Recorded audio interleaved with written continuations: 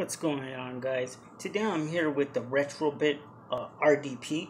Had this thing for quite some time. I never really did a video on it, so I just figured I'd do a video since it's like 110 outside, so I can't really go outside. So I just figured I'd make a quick video on it. This is a pretty cool console, guys, but if you ask me, do I think it's worth buying this in the year 2022? No, which is almost 2023. It's just, I don't think so, guys. And you'll see right now. But it's a really cool console. I got a whole bunch of things that it's supposed to be compatible with. This, supposedly, okay, Super Nintendo, obviously, Game Boy, and this was the other Game Boy player, GBA, Sega Gen, Sega itself, and NES. So it's supposed to play all of those, guys, and that's a lot of consoles. That's seriously a lot. Just with Super Nintendo alone, you're pretty good. You're pretty good to go. I'll have some light right here to make sure it's all right. So let's go ahead and get started. I'm gonna go ahead and open this guy up. We'll take a quick look at the box, just a quick look. Yeah, so we'll take a quick look, and you can see it's pretty basic. We got HD TV there, NES, SNES, and that's pretty much it. It just claims to play those two, but then we look here, and you can see compatible with Genesis games by buying this adapter, which is this adapter here. And if you guys ever seen these adapters, they usually get plugged in right here. Your AV out is there, but this thing is compatible with it, so it works automatically. You don't need to connect this to it to make it show up on that screen there. So I thought that was pretty cool. So let's see what's going on in the back. Nothing much, just version 2.0. The RDP stands for Retro Dual Portable. It's pretty basic, guys, the box. Nothing really much to see here. So let's go ahead and get this guy open, because that's what we're really worried about. Okay. We're greeted with a nice little manual here. Pretty good. I'm not going to go through that. So I'm going to put that there. We got the console itself. It's just the all black version. We'll take this out first. This is our NES adapter. So this is SNES or SNES to NES. That's an adapter they give you. So we'll go ahead and just put that right here. Some cables that go to your TV, audio, video. So I believe that is RCA to not, I was going to say coaxial, but it's auxiliary. So let's go ahead and put those over here. We get this here adapter.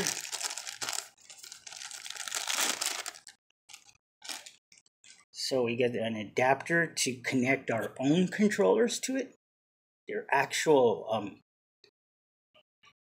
Super Nintendo controllers can be connected to this. So I thought that was another upside about it. And a charger here. So this is the charger for it. It is rechargeable.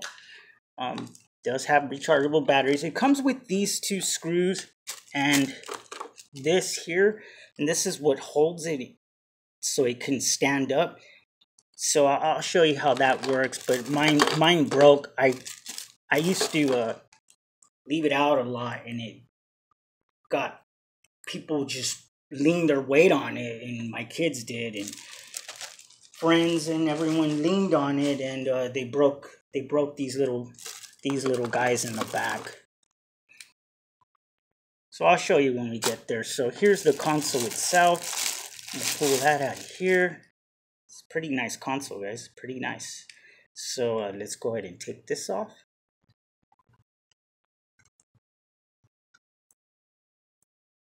All right.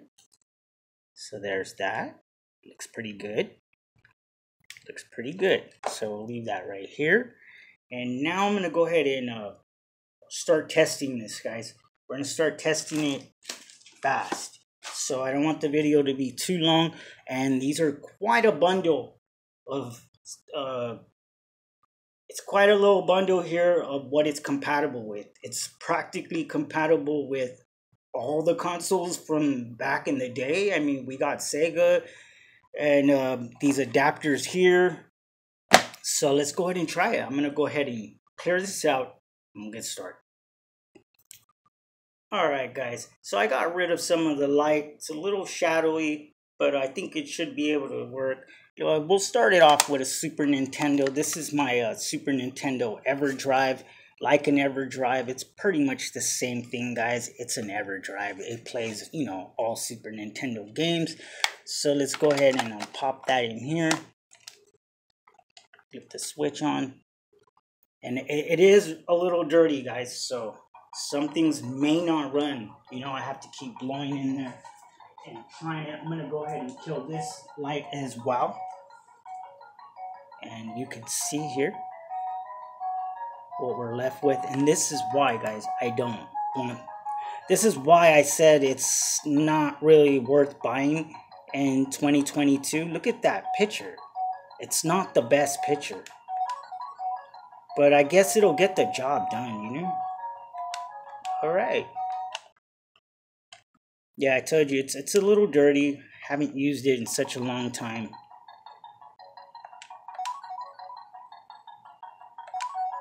And then you just go ahead and look at your games.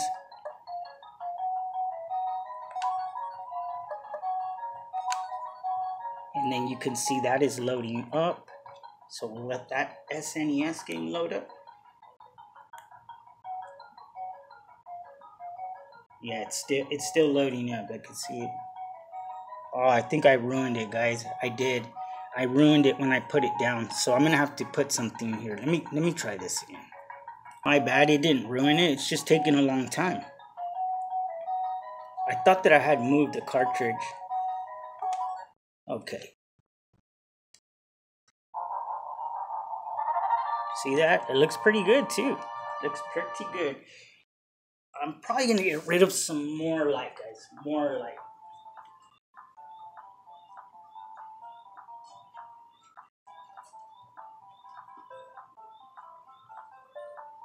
Because and then you can't really see what's going on. So I'm gonna try to get rid of as much light as I can.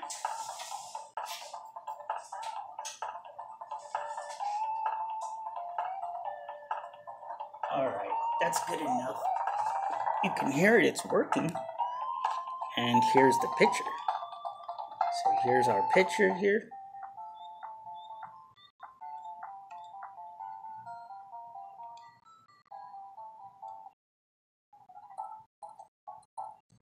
And this is pretty basic, guys. Pretty basic handheld here.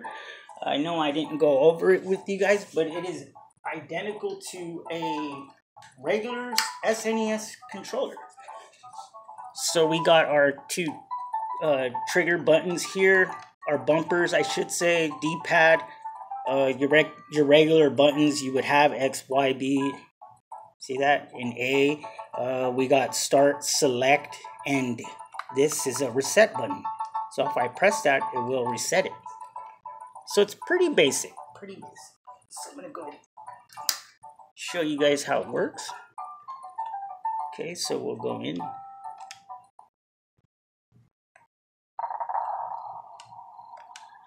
Let's see if I could get this a little better.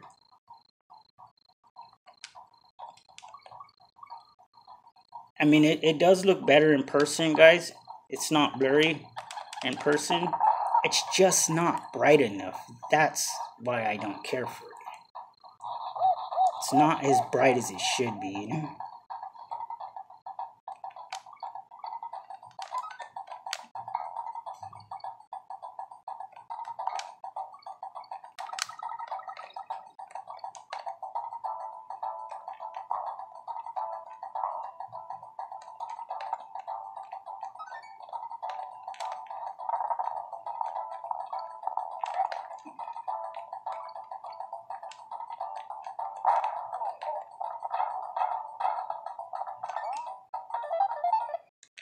So you guys get it. Super Nintendo does run good, guys.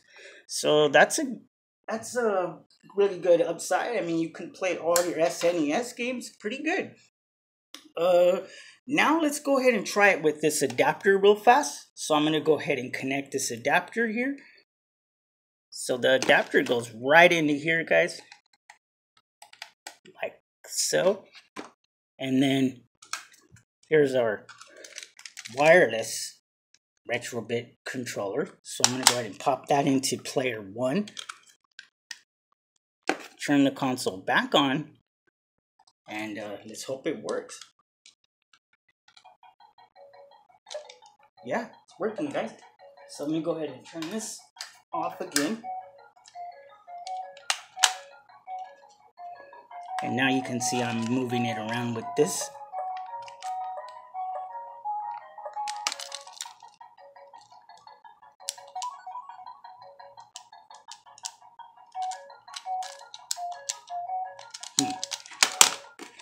Everything working okay over here?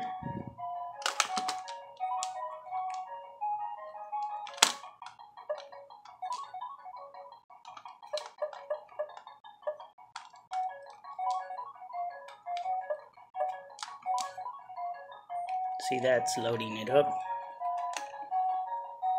And it's a lot faster with just your regular SNES game. I mean, yeah, it's just a lot faster, guys. If you don't have a... Oh, I'm pressing that and it's not on that. No wonder I'm trying to use that and I already have this controller connected to it.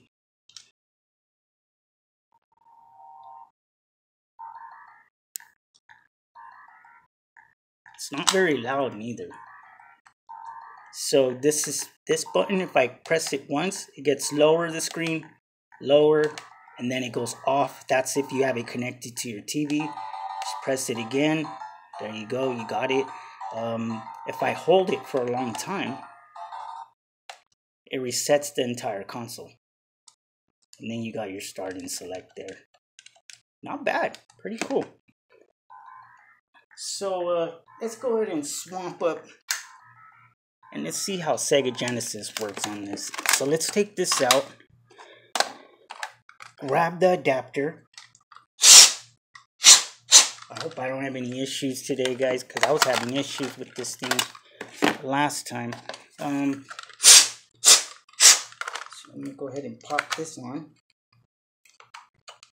Okay. You see, because it gets all big and heavy and it starts pulling the cart backwards because it's so heavy. So let me get this running, guys. It's going to take me a while. Not a while, but a few seconds. Alright, guys, I got it running. I couldn't get that game running. Must be my game must be dirty or something. Or this thing is just kind of picky. This Sega adapter is a bit picky, guys. It won't even run my EverDrive. It'll run a China EverDrive, but it won't run my, I think it's Stone Age. It won't run the Stone Age one, the real EverDrive. So here's Batman right now. You guys could see it's running. So I'm straight playing Sega on a Super Nintendo handheld.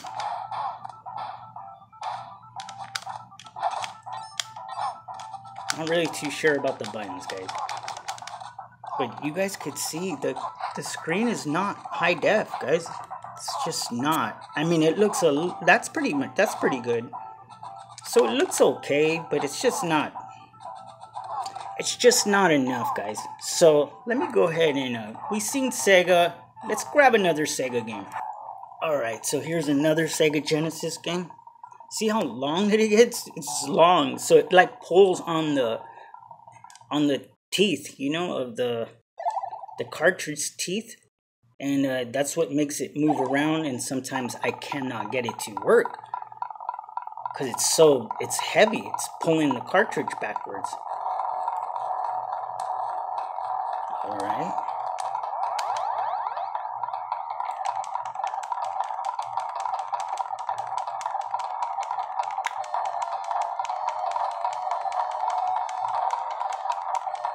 And the volume is maxed out too, guys. It's just a low console. Alright, so we've seen this. Let's just see if we could get a Game Boy Advance. Alright guys, I had to go grab some games. I forgot to grab those. So we'll go ahead and I'm gonna try the Game Boy Advance. Not yet. Let's try the NES one first. And I mean, man, I can't find none of my words today. Let's try the Game Boy. And if you're looking for a Game Boy player, buy the Japanese one. Really cheap, guys. A lot cheaper than the American one. And it looks a whole lot better. So let's see if this works. Let me go ahead and turn this light off. Might have to blow it a little bit. Looks like we got nothing. Alright guys, man, that took a little bit of blowing. It's because they need to be cleaned. Everything's just been left. But I have it in drawers, so it's not like super full of let's see. I forgot where the volume button is on this thing. There we go, it's a volume slider. So I got this game running and it looks great, guys. It does. I just need to go over and clean all of these with a 1-up card or something, and everything will work on demand.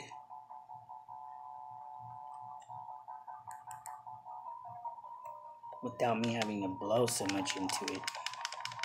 See that? That looks great. Let's put it up. It's a little loud though.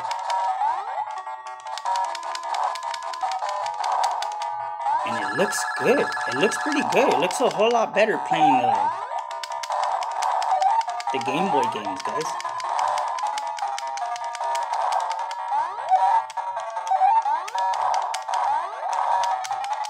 Looks pretty good. Like that. That looks pretty good. I know it doesn't look too good for you guys, but it does look better in person. Alright, let's see if I could get another game to work. Alright, so here's another game. Looks like it's gonna work. Looks good already.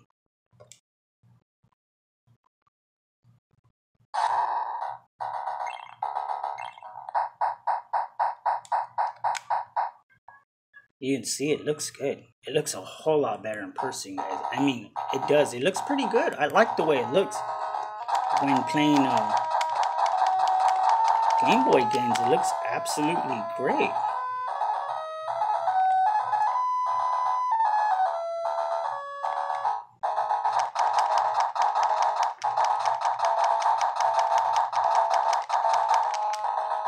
Alright. So you guys get it. It does work. So I'm going to go ahead and turn this off. I'm going to pull this game out of here. Let's get some more light on the scene. Let's move this. Let's grab the adapter for this. And if you were using this on an original, you would need to plug the AV into your TV. If you're using this on an actual SNES,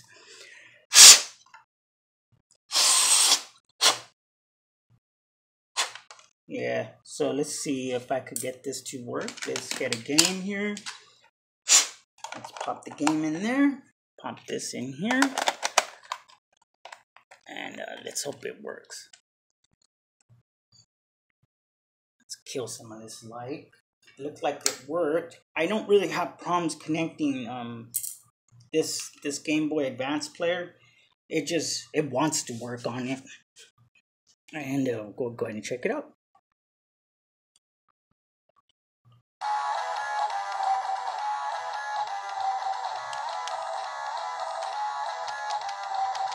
Oh man, I'm pressing B instead. Look at that. That looks pretty good. Kind of forgot how good it looks. This is not so bad. It's even pretty bright.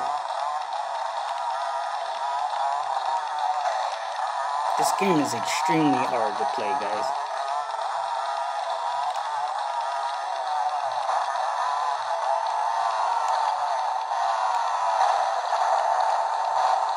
Yeah, it's pretty difficult to play this game. But that's how it looks. It looks pretty good.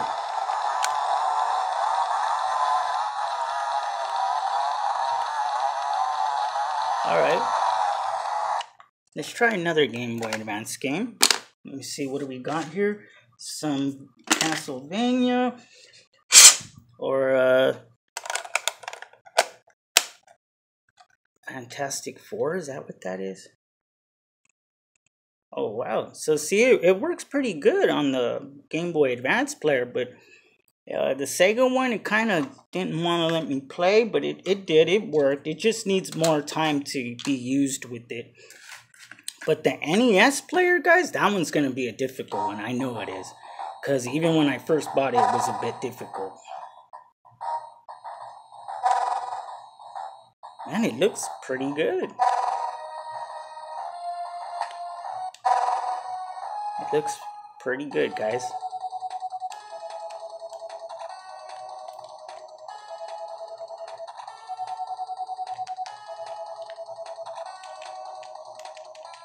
I'm not even playing. Let's see if I just press start.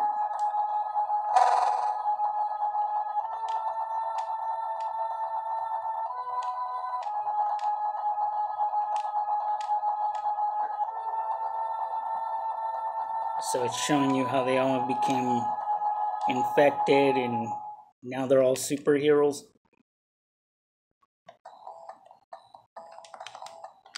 Okay, come on.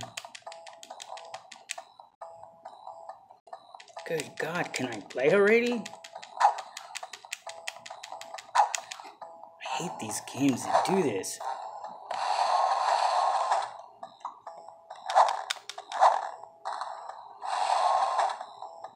So it looks pretty good. It looks very good. Let's go ahead and take that out. And let me pop in Castlevania.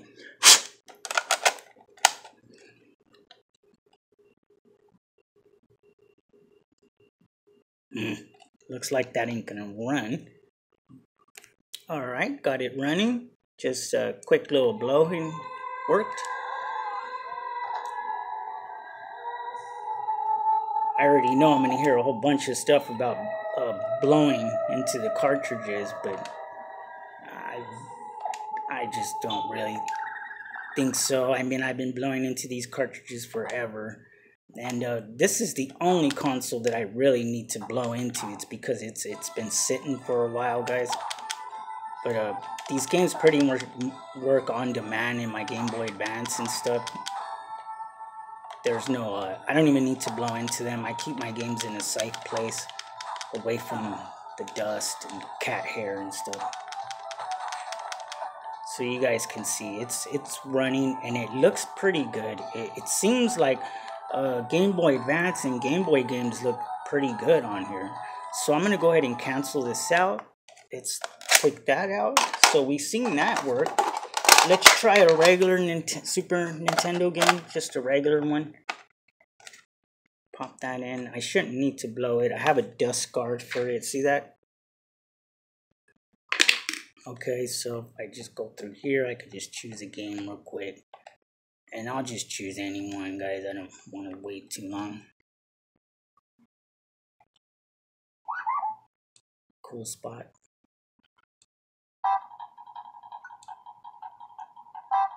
Just wanted to show you. It does run Super Nintendo games without even having to blow into them, guys. I'm telling you, some of these things, well, this actual console, it was a little dusty, you know?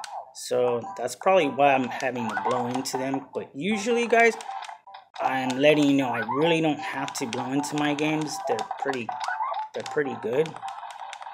And I keep them clean with the 1-up cards and stuff. So they're not so bad. Just wanted to try that. So now let's go ahead and let's try the NES. Let's see if the NES player works. I don't want to make the video super long because it could be with all the things it plays. Alright, so here's the game I'm going to try. And I'm going to put that in here first. And then I'm going to put this in there.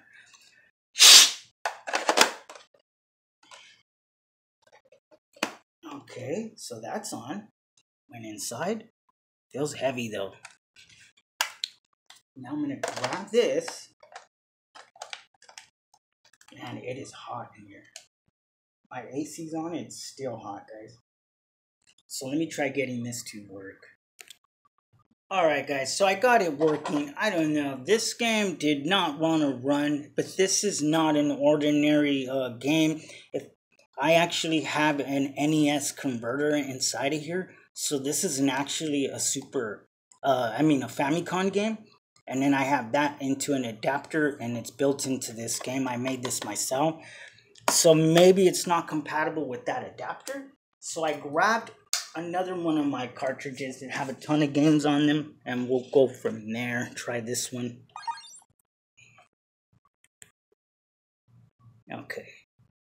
Ninja Turtles, here it is. And it's playing it, guys. It just won't play this one. It's not compatible, I guess, with my converter.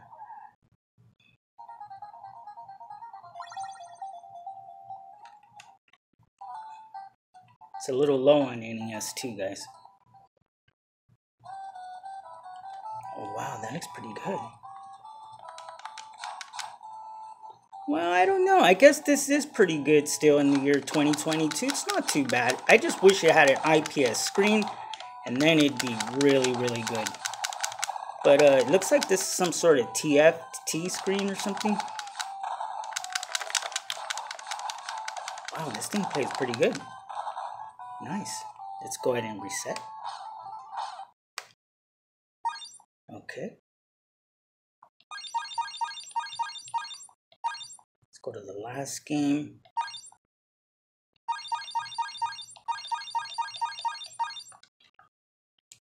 Okay, press start. This is a pretty cool game, guys. This cartridge has a lot of good games.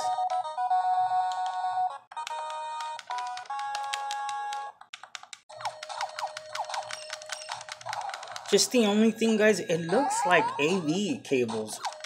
It doesn't have no high definition when it comes to some of the consoles you decide to play. Some of them are not so good, guys. Like this NES looks like it's being played through audio video cables. Let's see if I can try to get this better for you guys.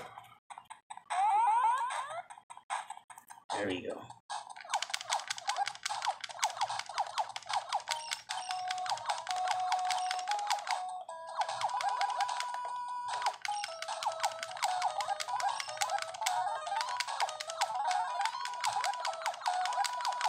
Okay, that one worked. Press reset again. Play one more game. And that's pretty much it, guys. So it's not too bad of a console. It's crazy the way it plays so much, guys. And it's a really unique console with you even being able to set it down and use the actual controller with it, so you can actually use it like a gaming system, kind of like a Switch, sort of, you know, because you get to connect your controllers to it, and they can be wireless, so that's pretty good. I do not know how to play Gaiden at all, guys. I suck at this, so I don't know why I chose it. So that's pretty much the end of this one, guys. I will put on a Super Nintendo game for it right now, just to let it play. Let me go ahead and do that. All right, guys. So I got that one running on there. Looks pretty good, but I don't know. I think it still looks better, guys, with the Game Boy Advance and Game Boy games.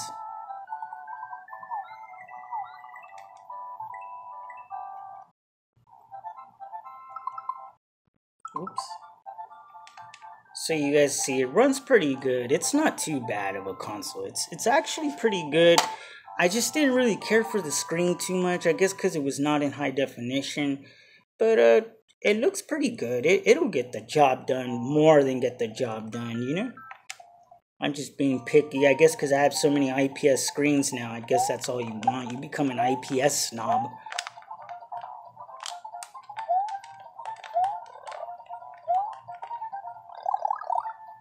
here's a game that I suck at.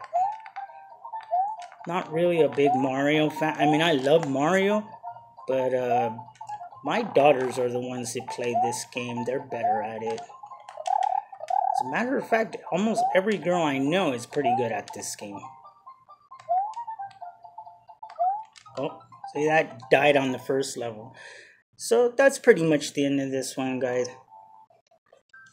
Bought it on Amazon, I think, for like 80 bucks. It was on sale, so I jumped on it. Not bad. I'll leave a link just in case you want to check out its specs or you want to maybe get one yourself. I believe they sell for around the same price. I don't know. Inflation could have made it go up to 100 bucks, but it does play a lot. And the screen is okay. And with you being able to connect your own controller wirelessly, that's not too bad. Not too bad at all. And it does have that stand, but mine's broke, guys, so I can't use it anymore. So that's pretty much the end of this one, guys. I will be back with some more videos. I'm actually messing around with one of these handhelds, these old China ones. I got it to run some PlayStation. I was going to make a video about running PlayStation. You know, a lot of people can't afford all these great handhelds, and that handheld is pretty good price, pretty good size, and it plays not a whole bunch of PlayStation, but it plays a little bit. So I was going to do the video on that since it's like super hot outside right now. It's like 108 over here. It was 108 yesterday. It's 108 again. So that's the RDP guys, made by Retrobit. Pretty nice console. Pretty nice. So, alright guys. So I'll be back with some more videos soon. So thanks a lot for watching this.